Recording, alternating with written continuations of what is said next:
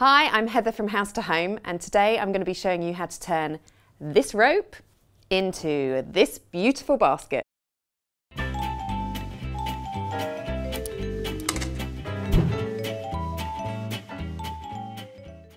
Welcome to Pin It or Bin It, the show where we trawl Pinterest to find craft projects that look easy, but are they really? We're going to test them out. For this basket, you'll need some embroidery thread, a long length of cotton rope, sharp scissors and a darning needle. So first it says I need to cut a length of thread that's as long as possible without it going to be getting tangled when I'm doing it. So I'm not sure how long that's supposed to be, so I'm just going to guesstimate that it must be, I don't know, about there.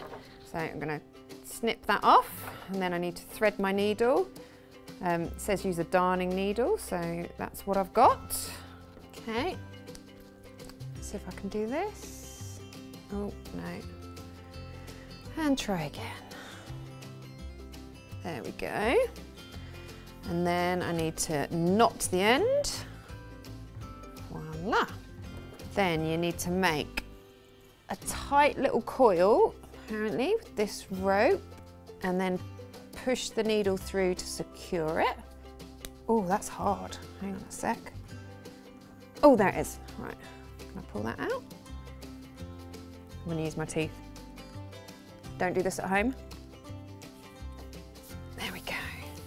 Then we just carry on with the coil, but like sew a stitch in each one so you're securing it in place. So let's give it a go. I think you're supposed to like catch a little bit of the rope next to it and alternate stitches.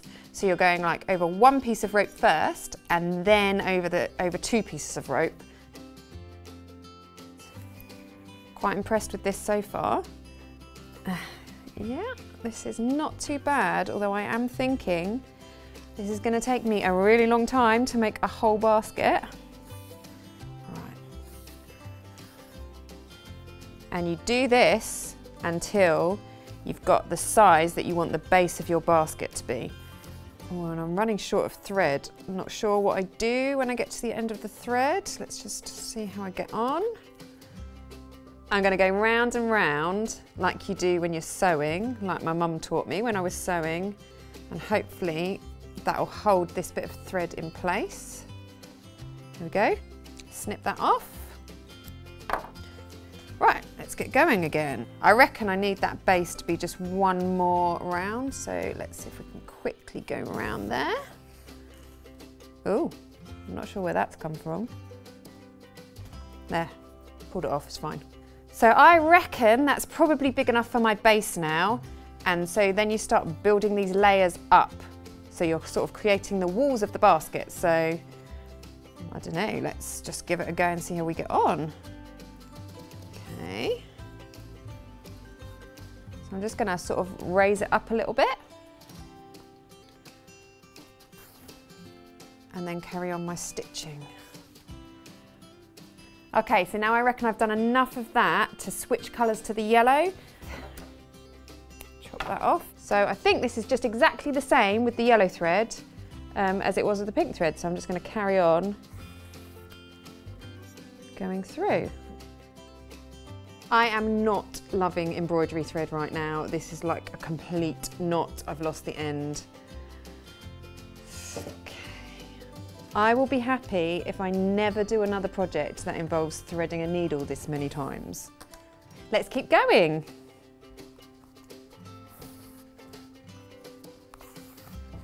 Right, I think we're ready to finish this. So, apparently all you do is cut the rope at like an angle. And it's going to fray as soon as I do this, I reckon. And then you just take your needle and thread over the top of that to secure it in place. So just keep going over there. It's definitely fraying a bit. I'm sure I can tidy that up by sewing over the top of it. Okay, one more. Sometimes where you've done the knot, there's bits that's sticking out as well, so I'm going to cut those off as well. It's a little bit lopsided, but That is definitely a basket, and I think that's not too bad. I could imagine putting cotton wool buds or trinkets or, I don't know, my rings in there. So I am going to declare this one a pin it, win it.